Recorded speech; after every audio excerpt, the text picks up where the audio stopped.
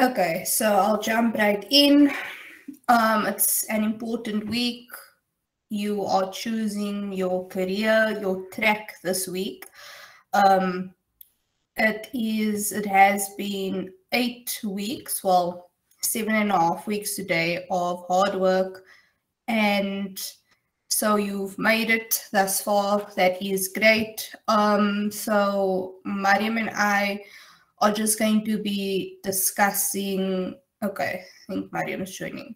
So Mariam and I are just discussing the careers manual. This is not really this is a tutorial about the exercise that you have to do, but this information comes directly from the careers manual, and I think you have all received the careers manual. If you have, can you type yes in the chat so that I can tell if everyone has received the careers manual?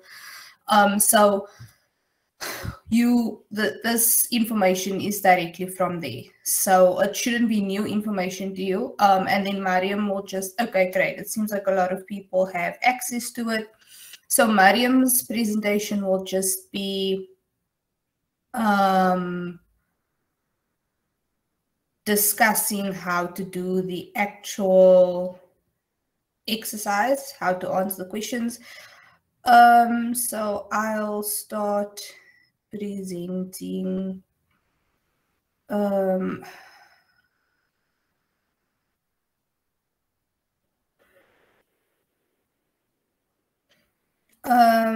So I'll start presenting. Mariam, please let me know if you can see my screen.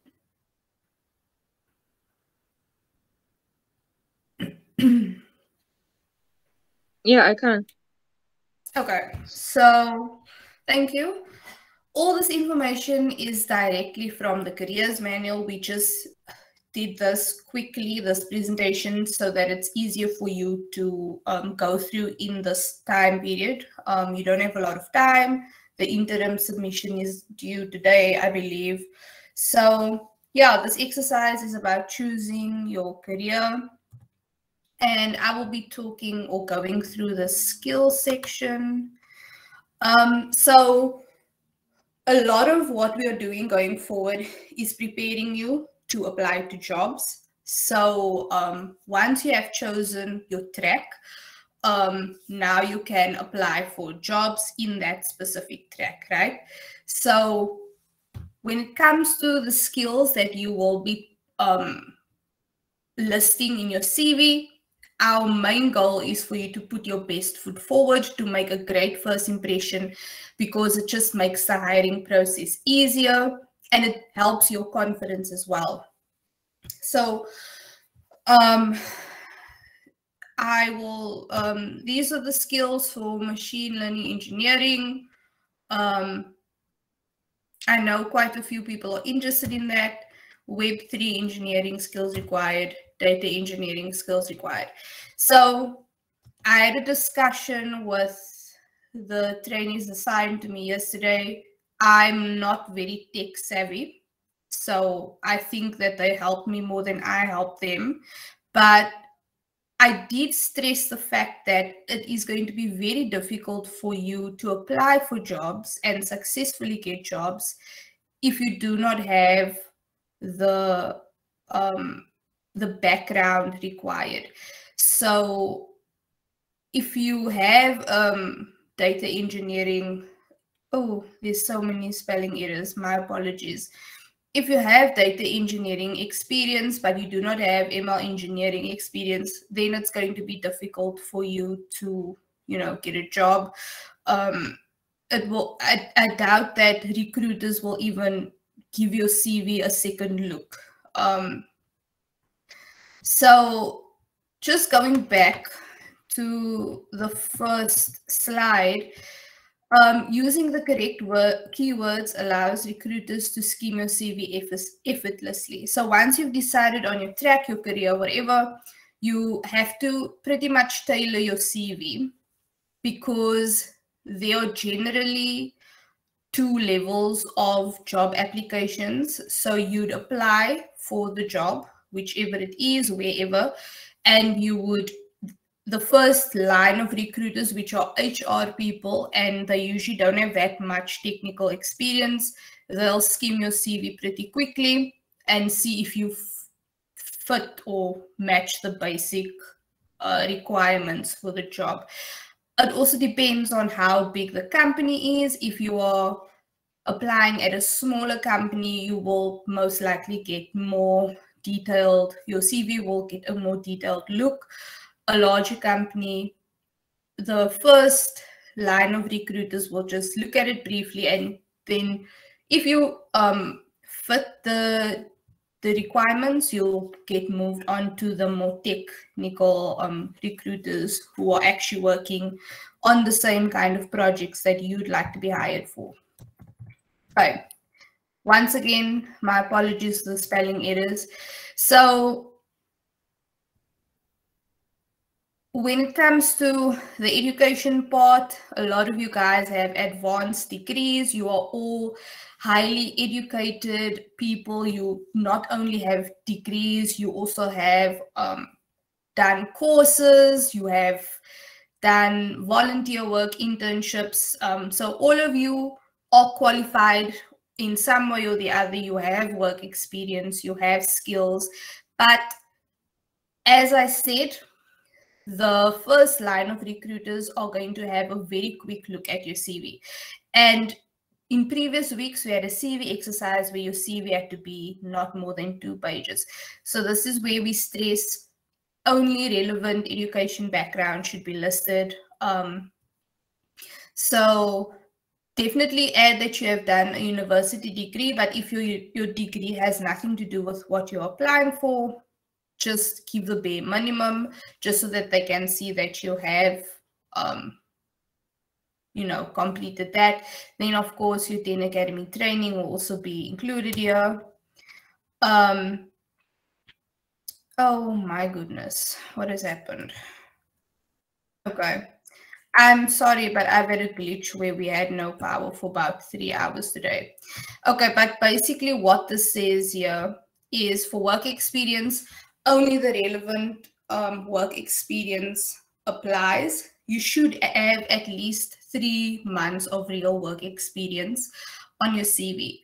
3 months is like the minimum. However, if you don't have that, we will be helping you to improvise and provide that on your CV. We will be working that out with you in the supported job search phase. So volunteering, internships, work experience, and then also providing, if you have completed any projects, which I believe some of you have done with 10 Academy on GitHub, I'm assuming.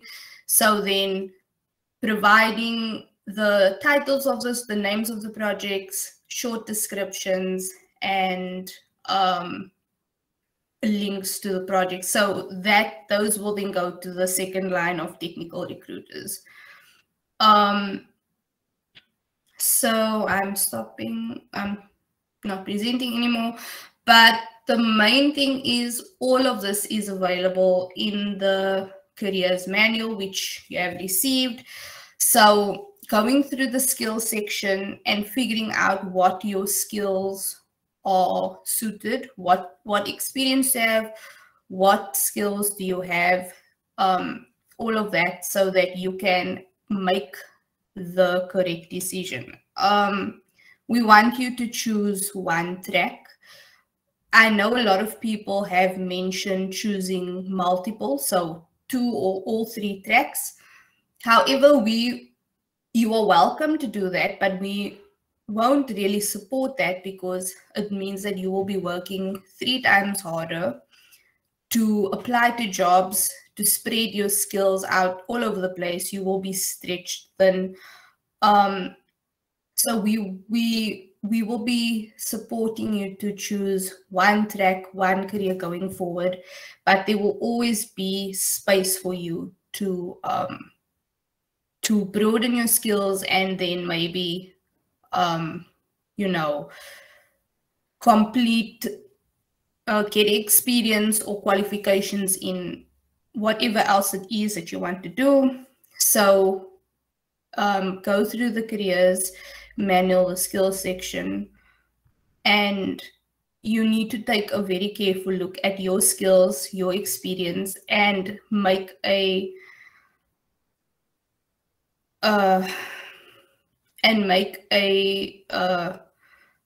a decision that will serve you the best. Mariam, are you taking over for your section? Do you need me to present, or are you good? Yeah, please help me fire up my slide because I'm using my phone. Thank you.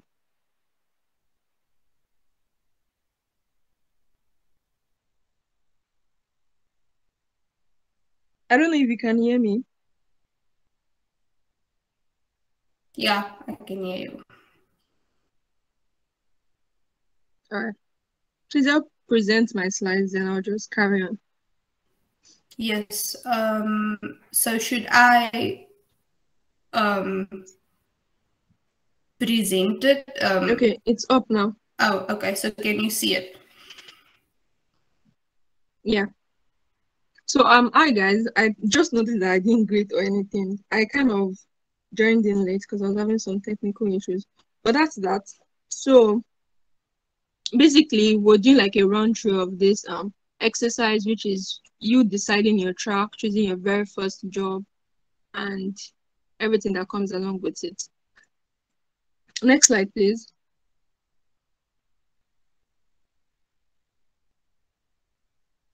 So for this exercise, you are supposed to, one, decide what track you want to pursue. And while you're deciding that track, you also need to try and do some evaluation of the skills you have. And you have to also include a 50-word summary. So this is usually, this is basically an introduction to who you are. You know how if you have like guest speakers, you go to conferences or someone visits your school to come and like give a speech or something, there is this summary that is used to describe them. So they're probably going to say, oh, this is a scientist that's good in maybe biomedical engineering, the person has done this, that, the person is also equipped in this, that. So that's pretty much what the 50-word summary, your 50-word summary is supposed to be an introduction of who you are. So if someone looks at your CV without going through every other part, or perhaps they'll go through it later, the 50-word summary is supposed to just capture who you are. And by 50 word, it means the max is 50 word. It doesn't have to be exactly 50 words. So it can be from 20 upward, as long as it has really captured everything you're capable of. So it's supposed to comprise of who you are, what you can do, the concepts or the tools you're familiar with, and you can also include like projects you've carried out. So here's a typical example. This is someone's 50-word summary.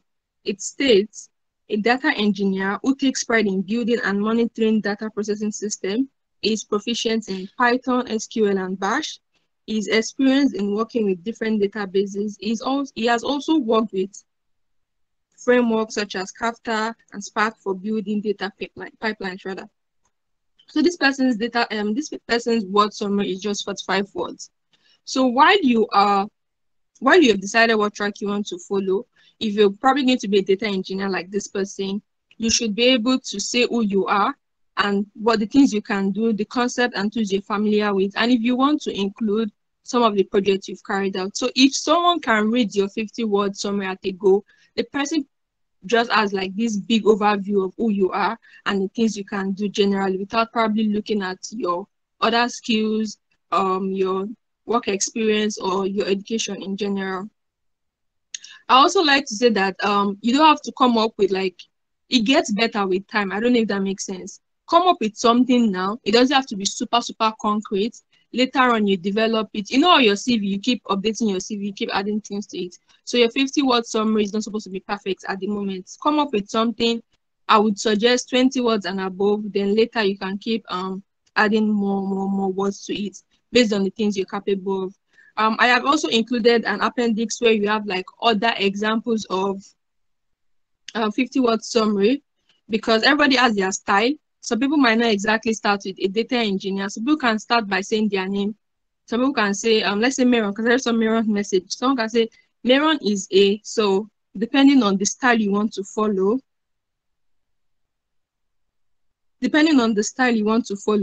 you develop your 50-word summary. Another place where you can get like samples is also on LinkedIn. So if you go to LinkedIn, under professional summary, or is it bio, the first part of the after the picture and whatever they are doing, the first part of the LinkedIn page has like this brief introduction about people. So you can also go through people's LinkedIn profile to see the kind of style you want to use and just develop your own 50-word summary.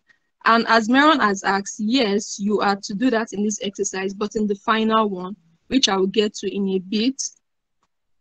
So that's that about the 50-word summary. Next slide, please. So for this exercise, we have an interim exercise, which is due today, and then we have a final submission, which is due on Saturday.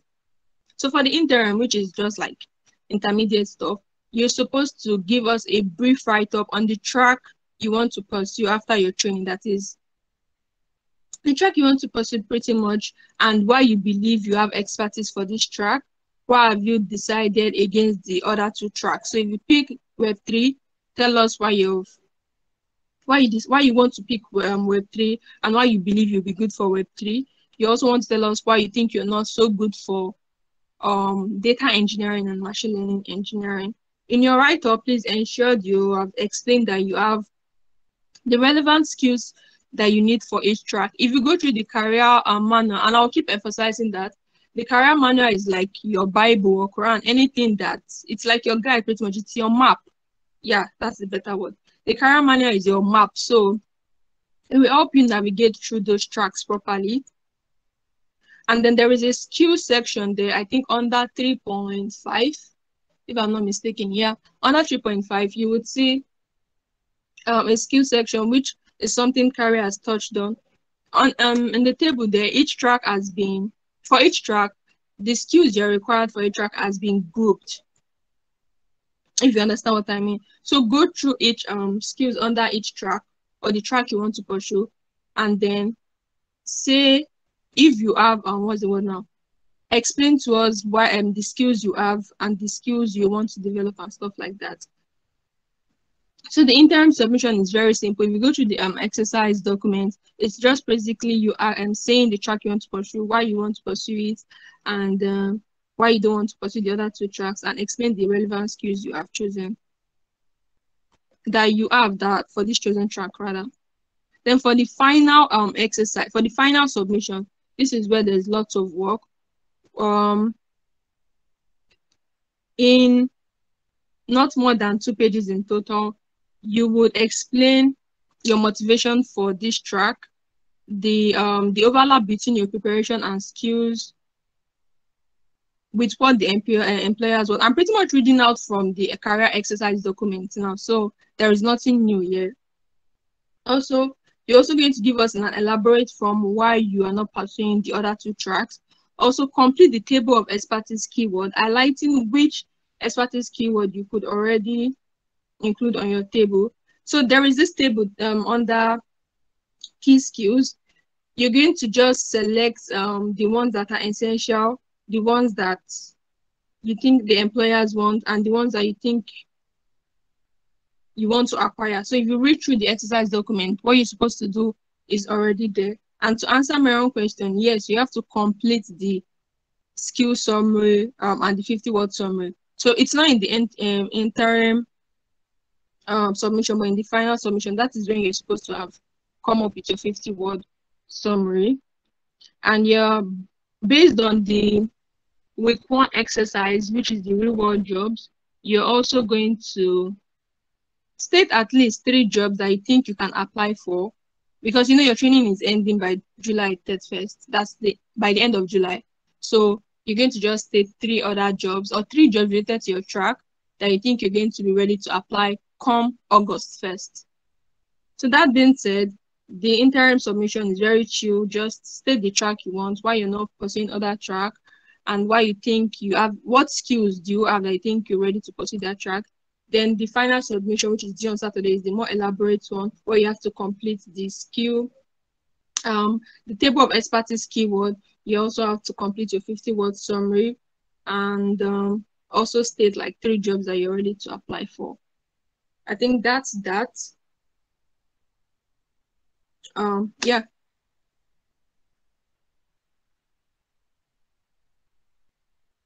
So I think we can take questions now.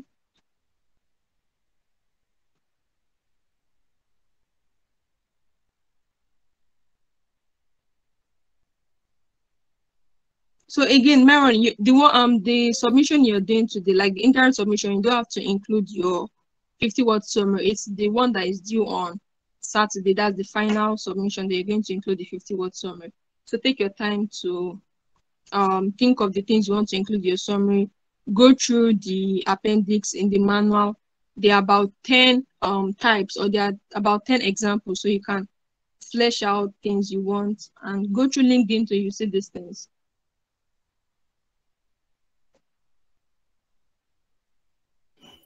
Are there any other questions about choosing your track, your career itself, not just the exercise?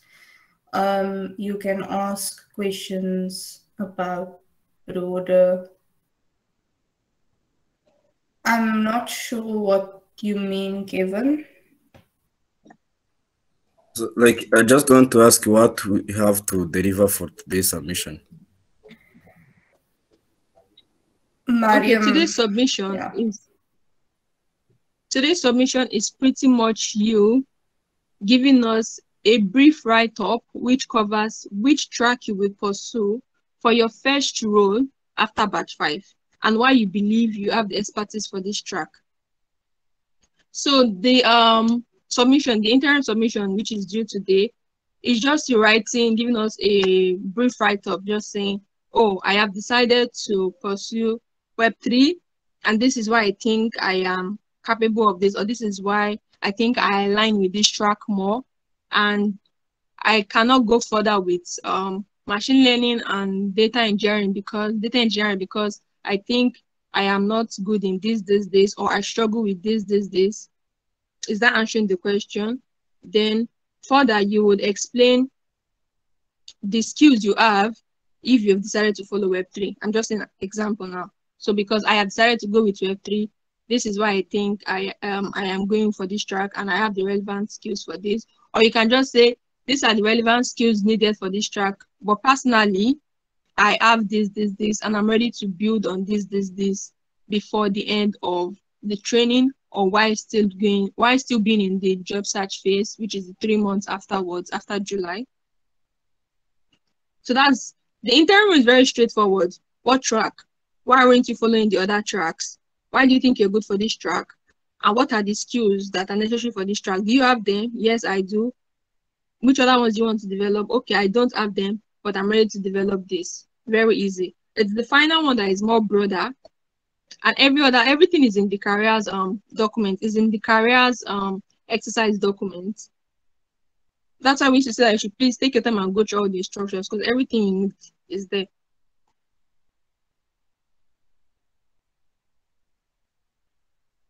And then in the careers exercise, it has been differentiated. So there's interim and there's final. Kevin, have that answered your question?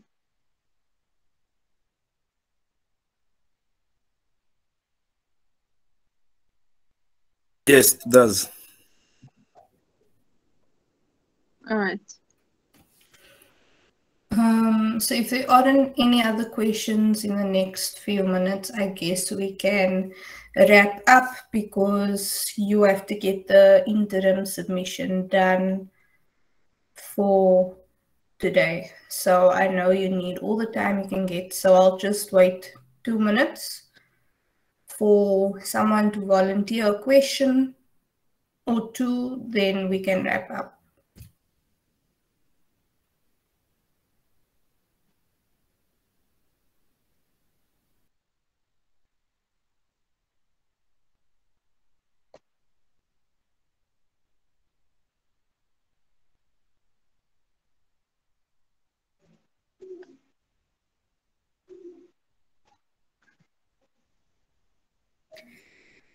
Mariam, are you comfortable closing the session now?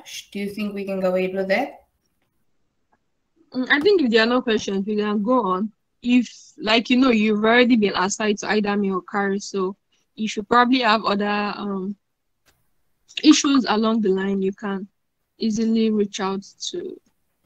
your assigned tutor to discuss things. Yeah. Yeah, we're always on Slack. Okay, guys, go get this assignment done.